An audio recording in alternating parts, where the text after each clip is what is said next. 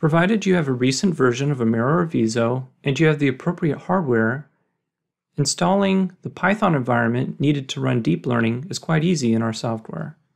In the File menu, navigate to Python and Create New Environment.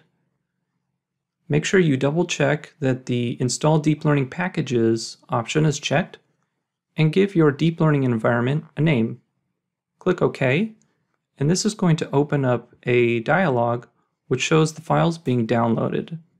This has been sped up for your convenience, but it should take about 5 minutes. Once finished, you should have control over this command line. You can close that window safely, and within the Python menu, you should select the name that you gave your new Python environment. You'll receive a warning that you need to restart Amira or Viso, so do that, click Close, and restart the software. Now once you restart the software, if you navigate to the project workroom and select the Python menu again, under Environment you should see that your new environment is selected. To verify that everything installed correctly, you could attach any grayscale data, such as the chocolate bar dataset, right-click on those data, and navigate within the AI folder to the DL Training Segmentation 2D.